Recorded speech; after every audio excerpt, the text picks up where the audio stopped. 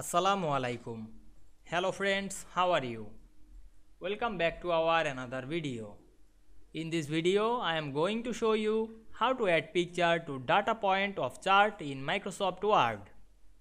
Let's get started. At first, we have to open a Word document. Then we want to add picture to data point. Firstly, insert a chart. Go to the insert menu. Then click chart option. Then select column chart and click OK. Then close the data sheet. Then click the data point and click right button on our mouse. Then go to format data series. Then go to the fill color. Then choose picture or texture fill. Then go to from our file and select a picture and insert it. Now we can see here we add picture to data points very easily. I hope you enjoyed the video. Please like, comment, share and subscribe my channel. Thanks for watching.